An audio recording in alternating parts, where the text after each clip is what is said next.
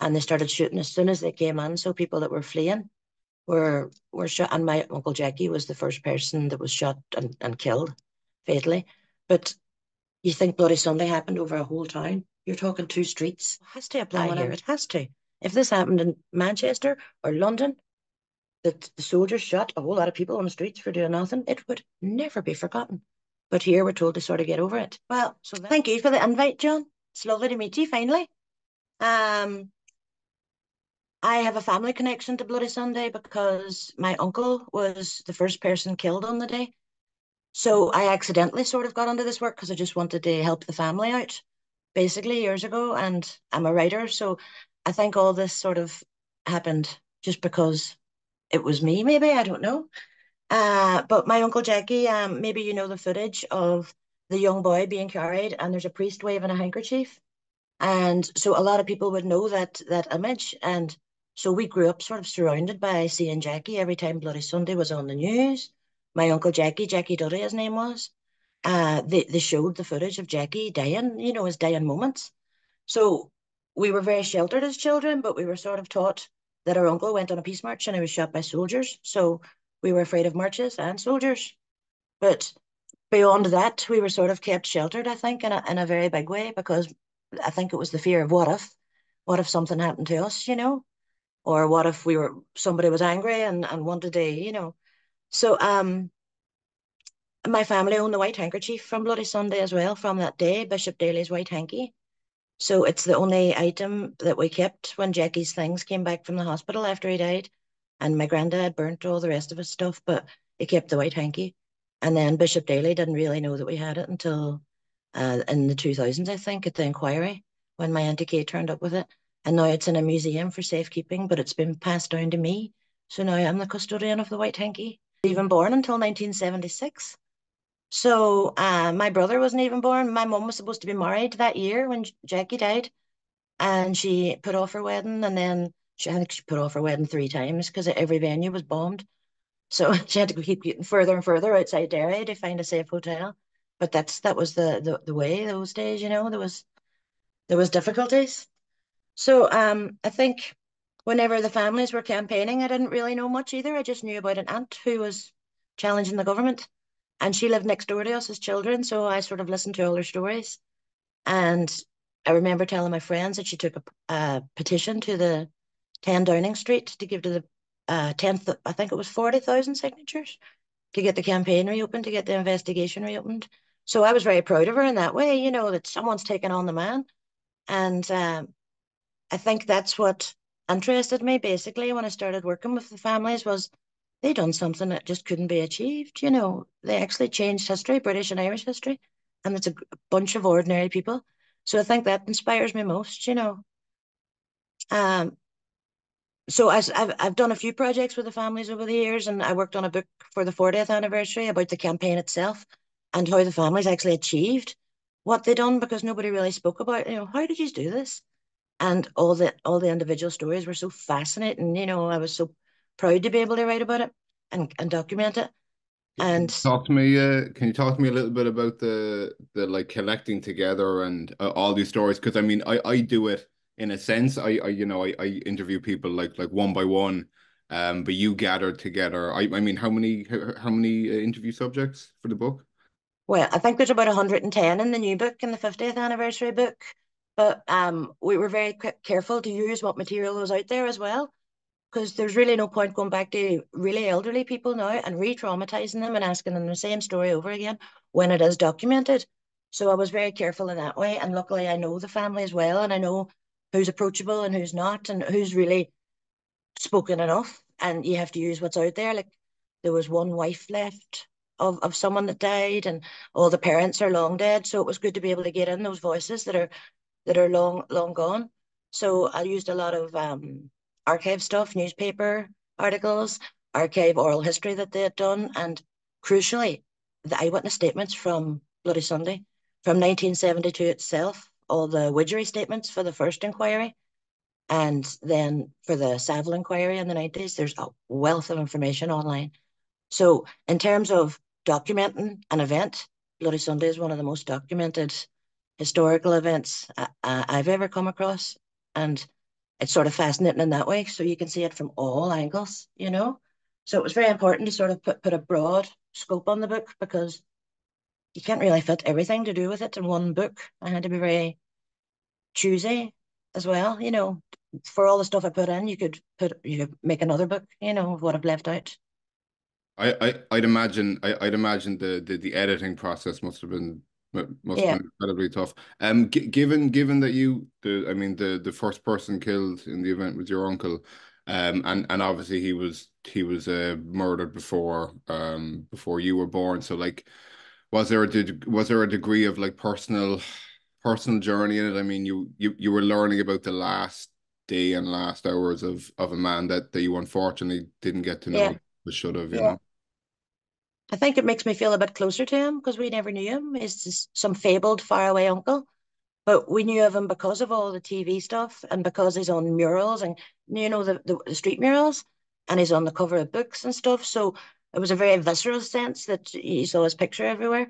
But all we knew that was that he was a young champion boxer and my mum was a sparring partner, you know. So we sort of saw a different side to him and the funny cheeky side that people tell stories about.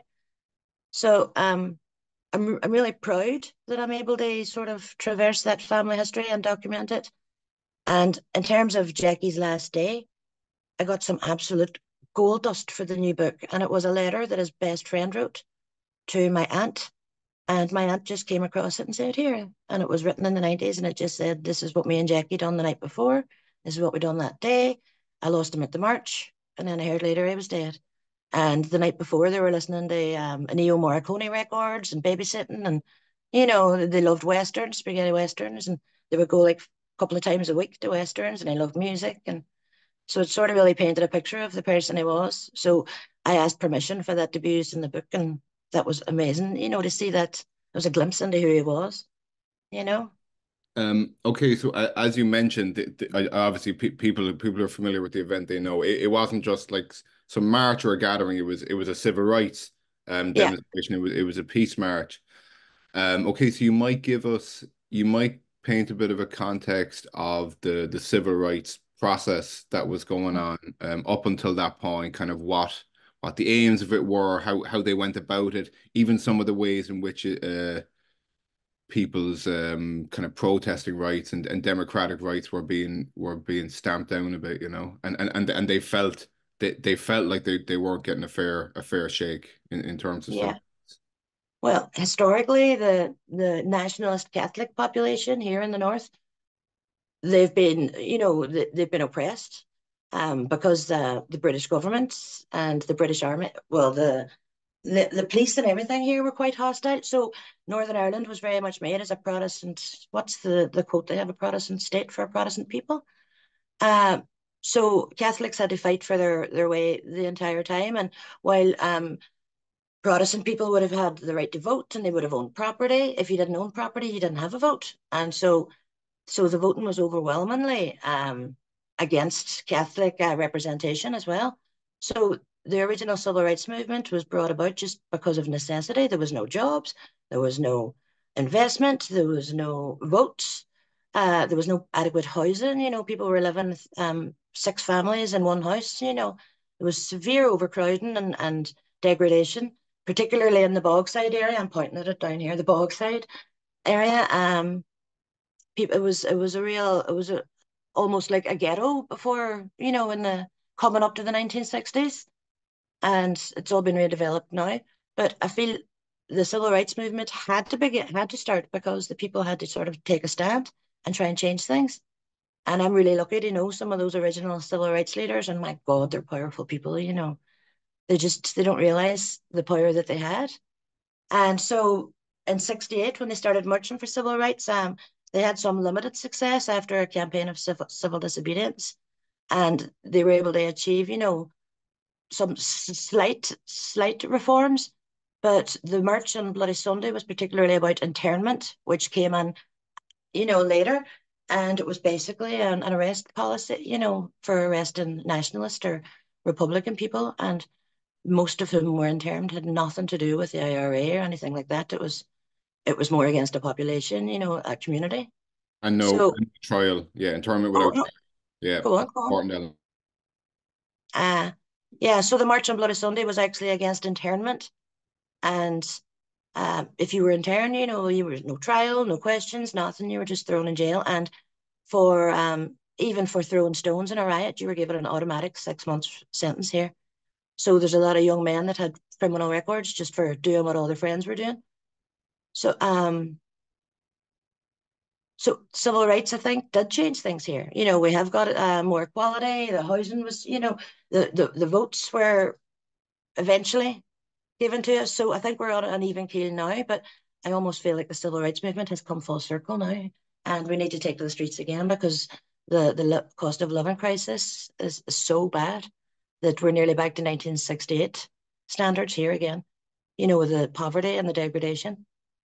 You might there's two events that when you're telling the story of Bloody Sunday, it's quite important to tell them also, and I'm referring to the Ballymurphy massacre, and before that the Battle of the Bogside, which ultimately led to British soldiers, the very British soldiers who shot into the crowd and them being brought in. So yeah, you might give us like a brief overview of those two events and their significance in relation to What blood. was the first? Ballymurphy, and what else? What was the other one? But Bogside, Battle of the Bogside. Oh, yeah, yeah. So the Battle of the Bogside was in 1969, and it was basically after um, the Bogside overlooks the last Protestant enclave on the city side too, and there was always clashes between those two communities. And Battle of the Bogside was basically the RUC at the time, who were a very heavy-handed, brutal police force and overwhelmingly unionist. They joined forces with the people on the streets basically, and battling the people of the Bogside back into the area. And the people just stood up to them. And so the Battle of the Bogside was basically a riot that went on 2.5, 3 days. And it did change things, the Battle of the Bogside, because it brought an international perspective to what was going on here. But more than that, the first, what we would call the first Civil Rights March in 5th of October 1968, that actually brought public attention to what was happening in Northern Ireland, because there was about 500 people on a Civil Rights March, and the RUC swooped in and battered everybody. And there was a TV camera for RTE News, which is the Southern news here. And so that footage went all over the world, and they thought, what the hell is happening here with the police brutality? So October 6th date was a big precursor. And then when it spilled over the year, by August 1969, the people of the Bogside had had enough, and they stood up for themselves. So the Battle of the Bogside really was just that, and I think everybody had a part to play at the time. I spoke to someone who said my daddy was too ill to take part. So we just carried a wheelbarrow up and down to the front line of the barricades with stones in it. And, we just kept the front line was, with enough stones. So everybody sort of had a wee part to play, even if they couldn't actively go and fight the the police and the rioters. It's And important. Sorry, it is important. I've interviewed ex RUC men before, and yeah, it's important to stress that I mean the nationalist community really felt like the law enforcement agencies weren't with them at all. yeah, They yeah, were very much against them. Yeah, it's important to because I mean you can understand it makes a decision to join like a paramilitary group like the IRA or others. It makes it a lot more understandable when you feel like your back is to the wall and yeah. the the agents of force that do exist are against you. So of course they're going to turn to another group, even if they don't do things exactly the way you'd like. Yeah. And the RUC were particularly brutal.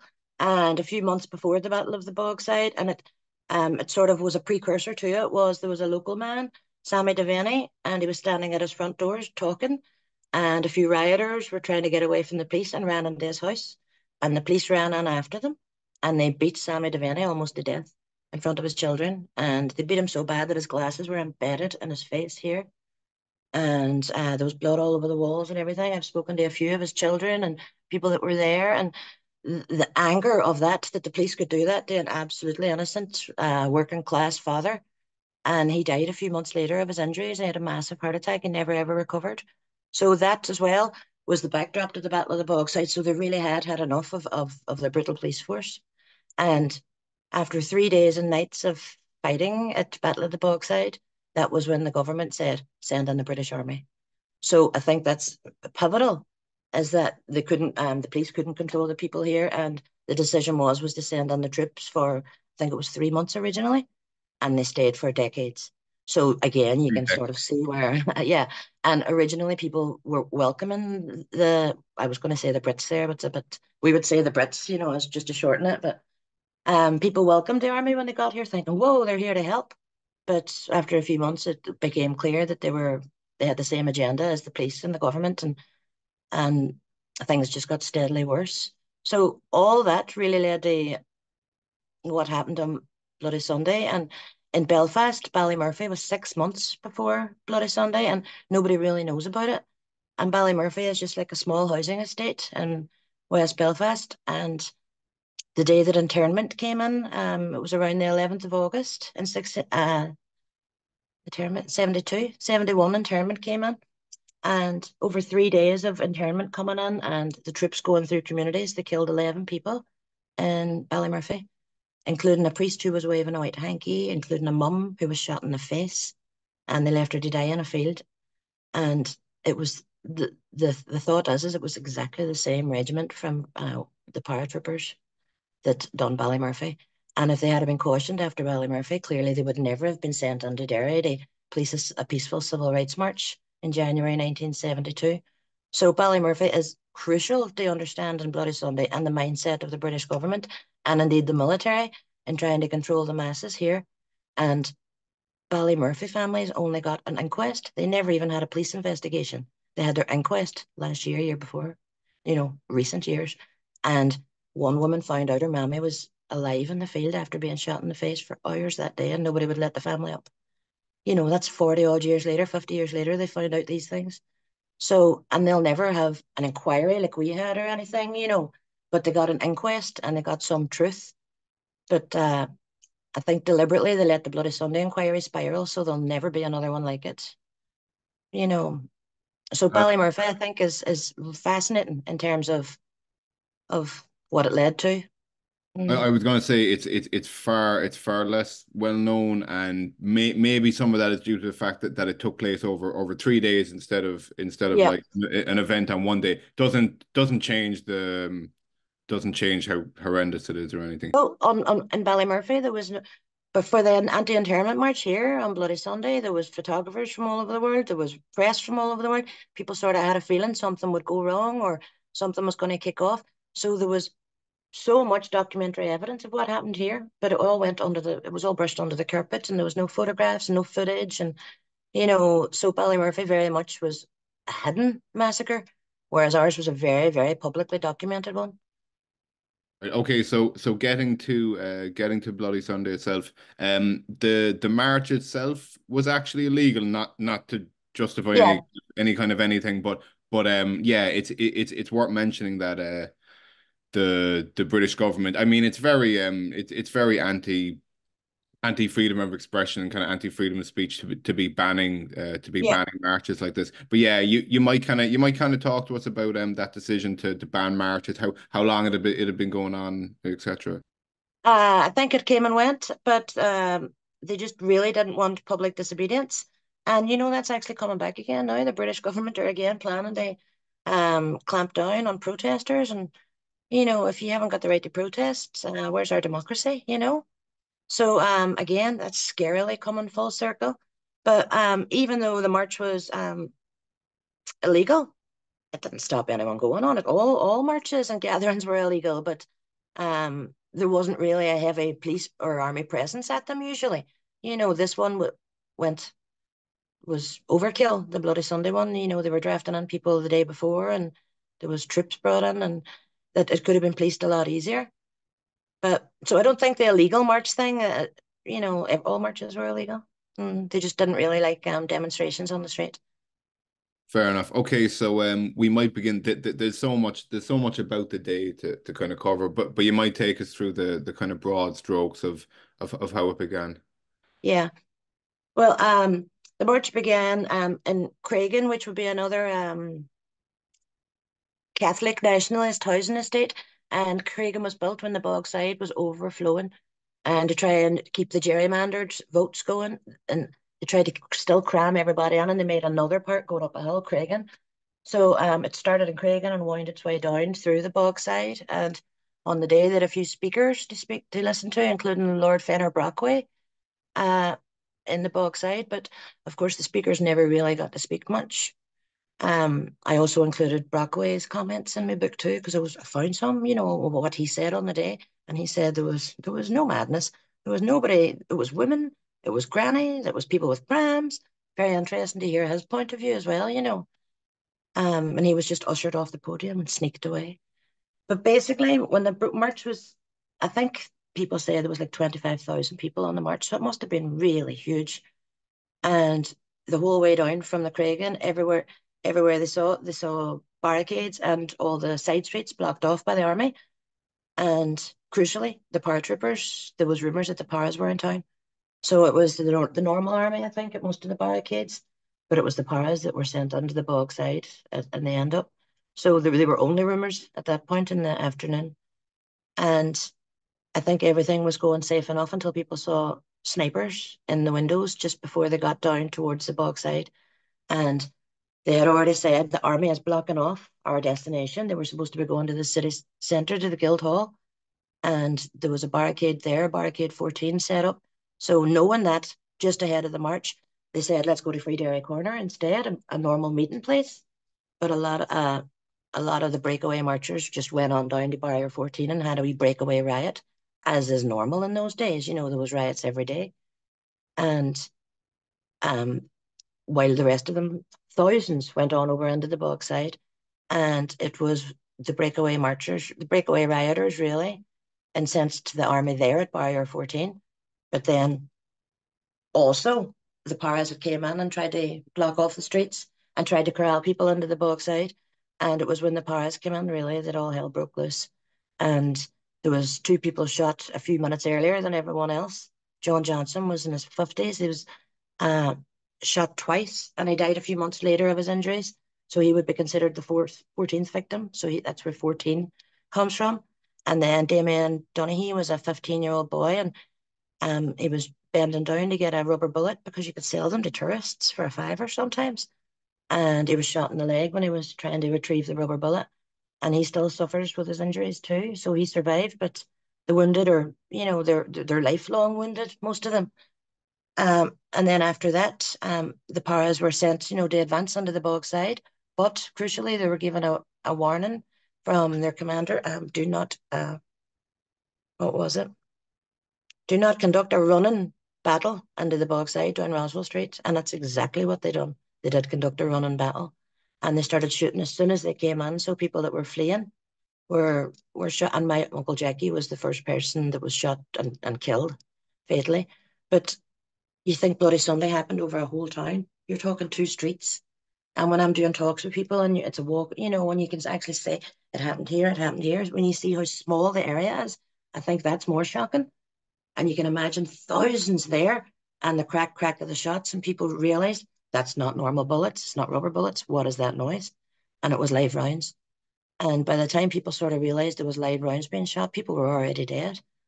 So there was 28 altogether. I think there was 18 injured and 13 dead on the day, and another one later.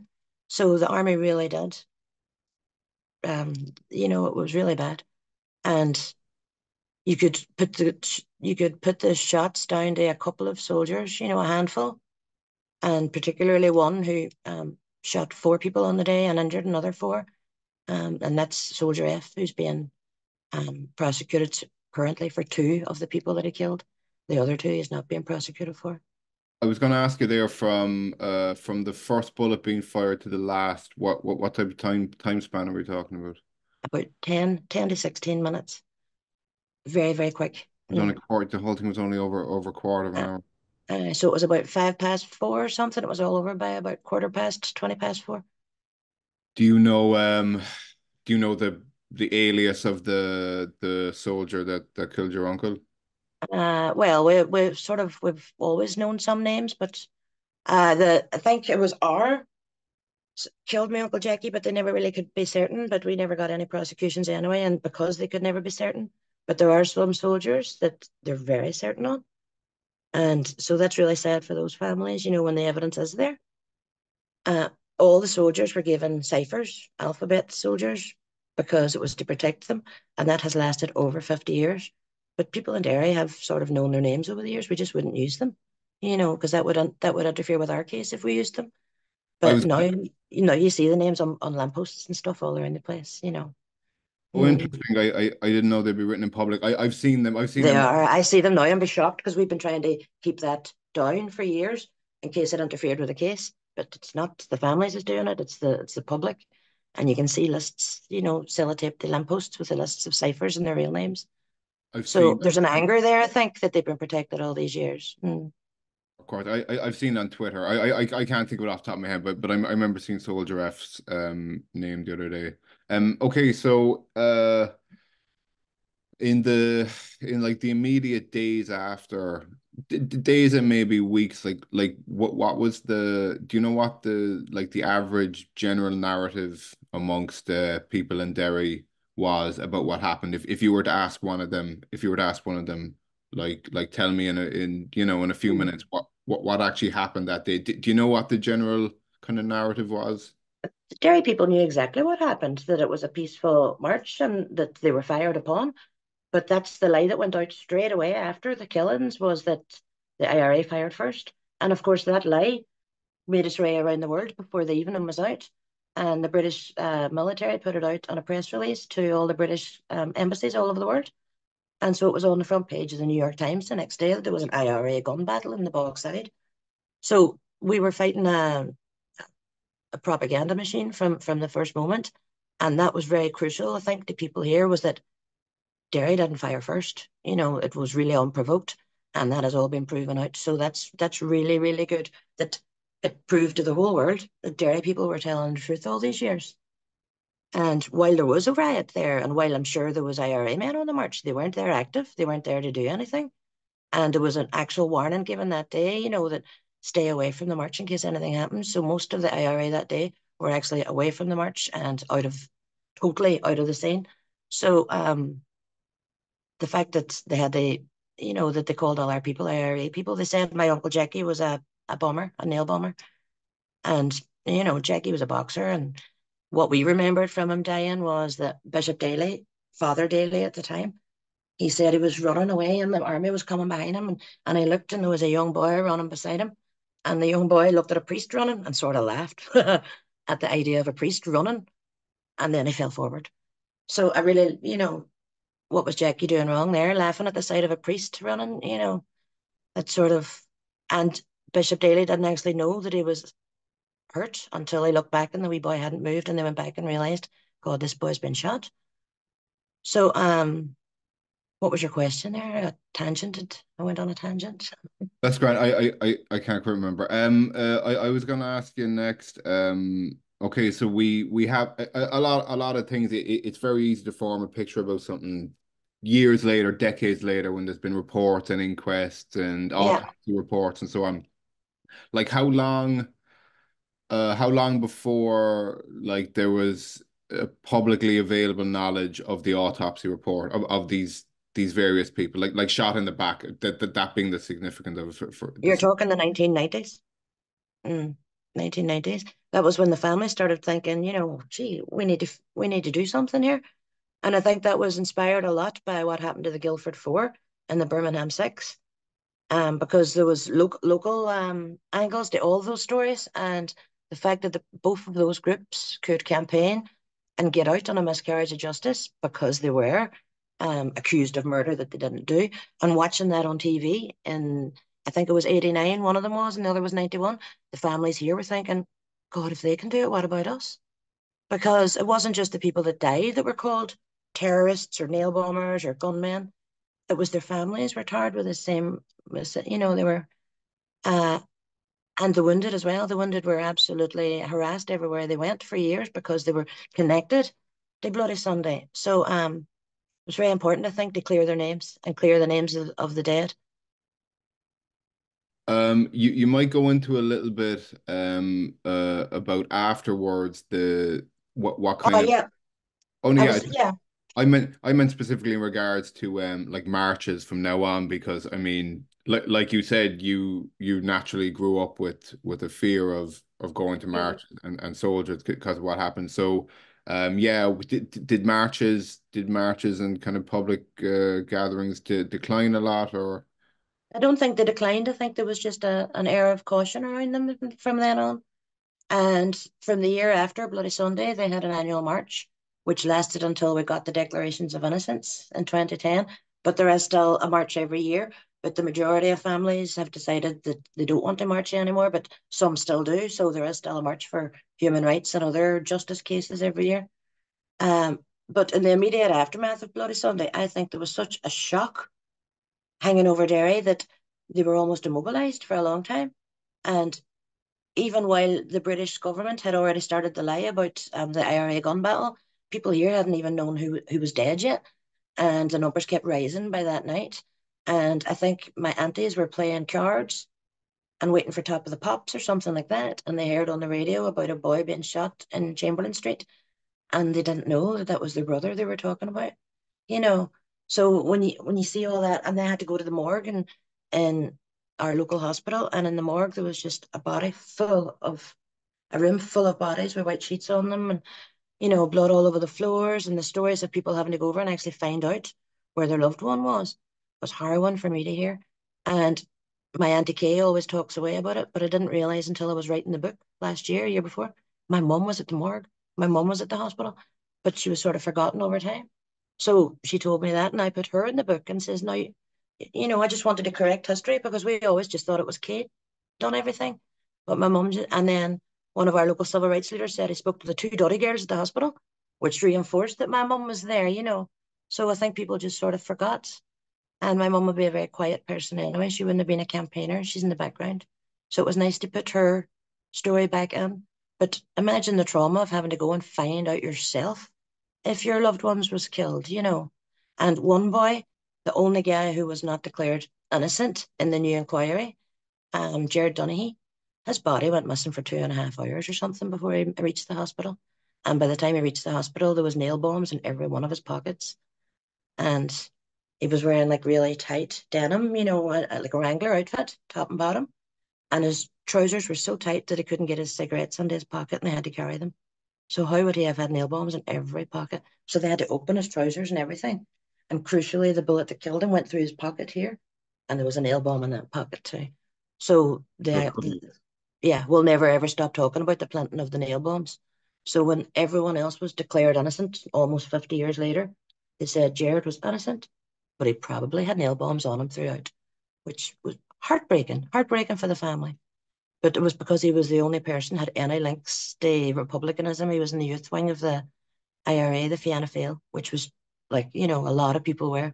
So that was why they could use him as a scapegoat, I think. So we always still talk about him, and we've done booklets about the case and evidence and clear cut. But hmm, the Bloody Sunday probably served, I mean, it's tough to gauge, but like it probably served as one of the best recruitment tools for the IRA in the whole thing. I mean, yeah, Peter Taylor himself, very famous journalist and author. I've had the pleasure of interviewing him actually. He said himself that if he were a young man who'd grown up in Derry, like a young Derry resident, he said he'd have joined the IRA yeah. straight off.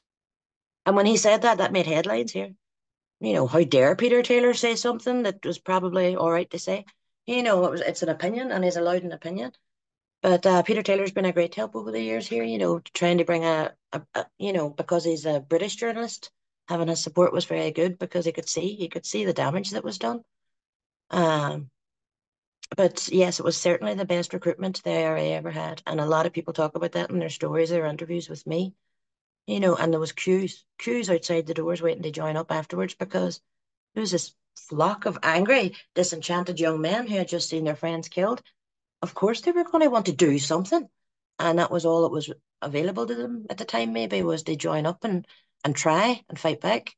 So that in itself, I think, caused a generational hurt because of the IRA then as well. So Bloody Sunday has a lot to answer for in that respect. I think if it hadn't been for Bloody Sunday, the troubles wouldn't have went on so long. And because of Bloody Sunday, we got decades more. So, like you mentioned, the the kind of legacy of this event goes like way beyond the day itself. There's been, as you mentioned, there's been two like inquest type Yeah. things into it. The first wasn't received as being like kind of satisfactory at all. You might go through the two. It was the Widgery and Yeah. well, you The Widgery whitewash, we would call it. The Widgery whitewash. Well, compared to the inquiry that I saw in my own lifetime, the Widgery inquiry was set up in the days after Bloody Sunday, and it took, I think, it happened about a week or two later, and it only sat for 6 weeks, and it had a 36-page report. That was it. It was a tiny, tiny, thin report, and they have one in the museum, and that's your report. And it basically said they shouldn't have been marching. It was a legal march, and the soldiers done a good job. And even when the soldiers were on the stand for Widgery, they weren't asked the right questions. Their information, you could tell by their, crucially, evidence-wise, you could tell there was a doctoring process went on with the army statements. You could see, that all came out when the campaign was doing all their research. That you could see a doctoring process, and those 3 or 4 different versions of soldier statements, watered down, watered down, watered down, safe. You know, so Widgery was basically, it protected the army, and I think the night before the Widgery tribunal was announced, there's a famous memo that was unearthed in the 90s too between the Prime Minister at the time, Edward Heath, and Lord Widgery. And Heath said to Widgery that to remember that we are not in Northern Ireland fighting just a military war, but a propaganda war too. And having that, in writing, that's the Heath Widgery memo. Things like that are dynamite for writing a book or for reigniting a campaign. So from the outset, it was said, make the army look good, make us come out of this okay. So again, Widgery was not accepted here. I think my granddad, who's long dead, he really thought, oh, they'll realise what they've done wrong and they'll apologise. Which was a very naive thought, but of course you would think that. And he died without ever getting answers. And there was 15 brothers and sisters in my mum's house. And their mammy had just died about 2 years before. And the youngest was 2, and then Jackie was murdered too.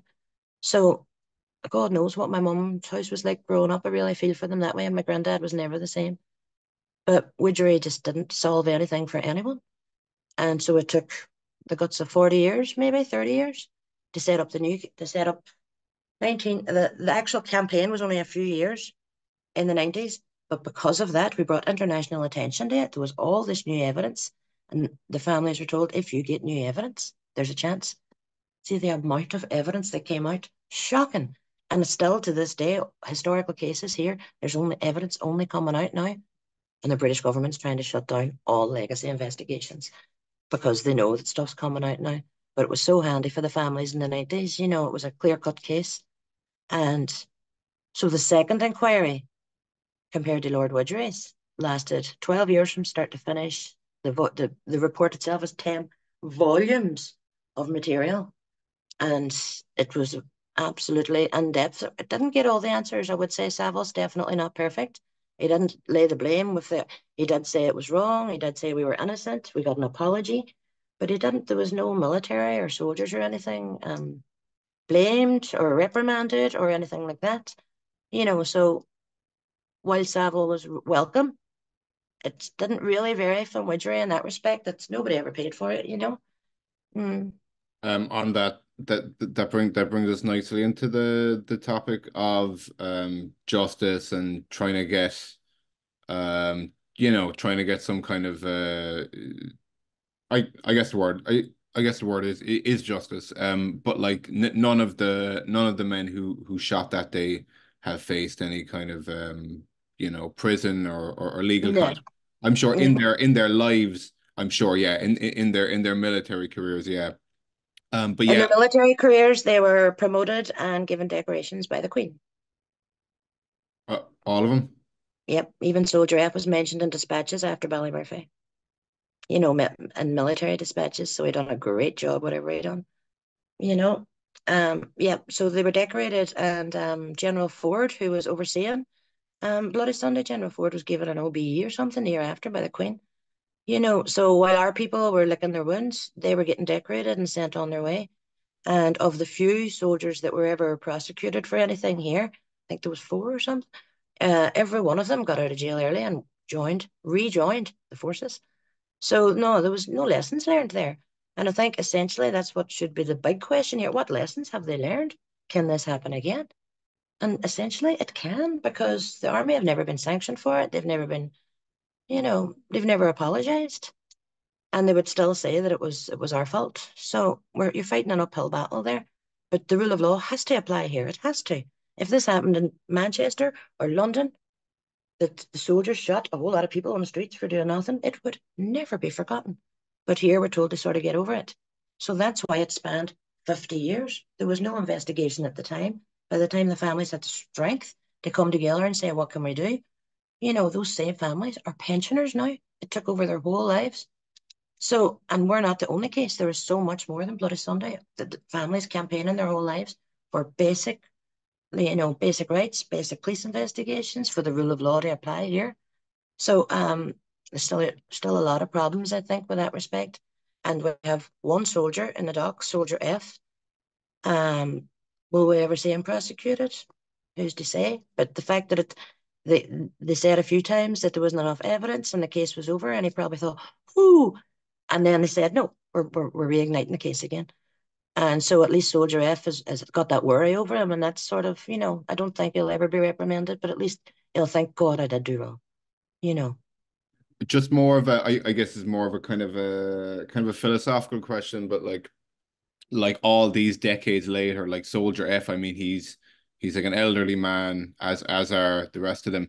Do you think there's any kind of utility or justice to be gained from convicting like an old man for a crime he committed so many decades ago? You could ask the same question of like, a serial killer who maybe who Aye, got caught decades later. But yeah, aye. do you think there's actually something to be gained from like prosecuting an old man for something he did decades ago? More of a philosophical question. Certainly so. I don't think maybe you should throw him in jail and throw away the key, because that's not going to happen.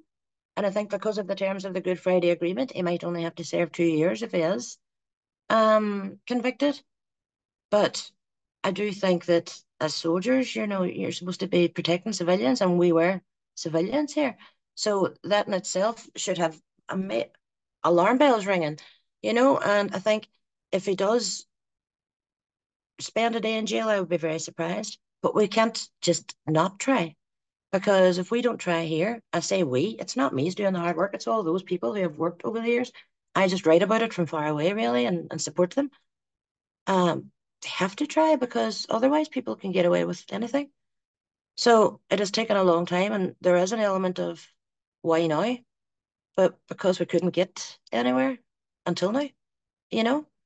So it's really sad that these people have spent their whole lives fighting for something that they might not ever see Soldier F put in jail, or, just reprimanded. My mum doesn't want to see him go to jail because she's quite content with the Savile report and people saying that Jackie was innocent and saying that Derry people were telling the truth all along, and that our name has been, you know, cleared. So she's quite happy with that. And a lot of the family, I don't know, it's a personal choice, really, if you want prosecutions. I don't see the point in sending old men to jail, but I do see the point in reprimanding killer soldiers, you know, regardless of age. So even if they just like took his medals off him and disgraced him, that would be quite enough for me. The book, you might tell us the name of the book again. Fantastic if anyone wants to get like a lot more detail on the book. Oh, it's back to front here, I think. No, It's no, on Bloody. it's okay. Oh. No, it's okay. It's on Bloody Sunday anyway, and it's published by Octopus for the 50th anniversary.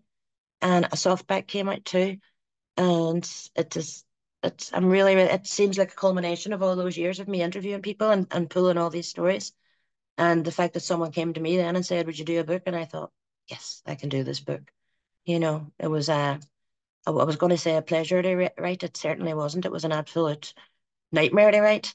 But I felt like it was supposed to come to me, and it was a culmination of many years of trying to document this. Mm. Sure. Sure. I can only imagine being in your position and having that personal connection to it. I think the want to get the whole thing straight in your head would be a lot more given your uncle was involved, you know. Definitely. And you don't want to pass it down to the next generation. We're very lucky that we were sheltered. You don't want to pass ills from the last generation down to my child now. So I think it's important as well that we sort of put these things to bed when we can. And if there is, I don't think there's ever going to be a closure about Bloody Sunday, but certainly it is coming towards an end, you know. And naturally, that's because it's taken 50 odd years, and a lot of the people originally involved have died. And I think the British government are banking on that all the families here, not just Derry, all the families here looking for answers will be dead by the time they get them. And there's still files in the British government that are closed to 2067 and stuff until everybody involved in that family are dead. It stinks, stinks. So there's a lot more work to be done, a lot more cases being fought out there, not just ours. Is there any, on that note, is there any other subjects related to Northern Ireland or the Troubles or even Bloody Sunday that you think you'd want to undertake the project of creating a book again?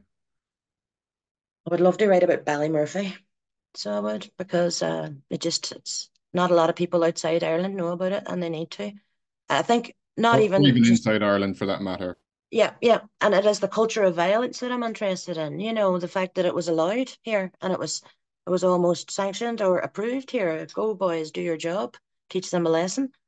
So I think I would like to, I'm really interested in miscarriages of justice, and I'm really interested in giving people a voice when they've been historically overlooked, you know. So something like that, real life stories, and certainly. Mm. Excellent. Yeah, I'm interested in a similar thing. I try to my favorite episodes are the ones where I speak to people like primary sources will say people who Mm. were there. Yeah, It's always the best kind. It's worth mentioning you said earlier that if the same thing had happened in Birmingham, Manchester, London, it would be regarded it would be much more well known, and it would be there'll be a lot more weight to it, and I think it goes to show that the British government and like majority of British people, if they were asked, if they were asked, is Northern Ireland part of Britain, they'll say yes because you kind of have to. It's the answer, but they really don't regard um no, the cities as like British cities as they would. yeah. It like you said, if it happened in a mainland UK city to be. Mm. I think we're very much considered the poor relative here, aren't we? And we're almost like a nuisance, a millstone around Britain's neck now. So let us go. Well, not that I'm a big advocate for free Ireland, but I'm also not an advocate for being part of the UK when it's never done us any favors. And I think that's slowly changing now anyway because of Brexit and stuff. And one of the weird knock-on effects of Brexit is that it made Ireland even closer to a united Ireland accidentally. Nobody saw that coming. But I think it's that we're just disillusioned and disenchanted with what England has to offer after all these years. And Northern Ireland is getting poorer and poorer and no investment. And we're very much, my mum and dad always talked about being second class citizens. And it was only in recent years I realised, Jesus, they're right. And I think part of it was going to the police telling the families who's getting prosecuted, the prosecution decision. And I was there with my family whenever they got to say to all the families in this big room, nobody's getting prosecutions apart from Soldier F stuff. And seeing that after all those years of fighting and knowing the evidence that's out there and knowing that it's pretty clear cut, that made me think, geez, we're fighting a losing battle. And it was the only time I ever thought we are second class citizens. This would never happen elsewhere, you know? So essentially, you don't want this to be able to happen again as well. Mm. Thank you very much now for all your time, knowledge, and personal. I Sorry, mean, it was all very general, but you have to sort of be general when it comes to Bloody Sunday. There's so many I know, details. not at all. I was gonna say like the fact that you have a family connection and you put together a book, you've interviewed over 100 people. The amount of knowledge that you can bring to the conversation is immense. So thank you very much. I appreciate it. No worries. Thank you for having me. Thanks, everybody. Of course. Anything you'd like to leave us with there? Any kind of parting words or thoughts? I don't know. I don't know. I think family history is really important. Mm. So, yeah, I'm doing a PhD on the impact of storytelling here now, because in the absence of legacy work and investigations and justice, maybe all people have is to be able to be part of the social narrative and to have their stories and their reality recorded and documented. So that's sort of my passion. Mhm. Thank you very much again, all your time. I'll link the book. Book's excellent. Like I said, I'll link the book in the YouTube and the podcast description if anyone wants to have a look at it.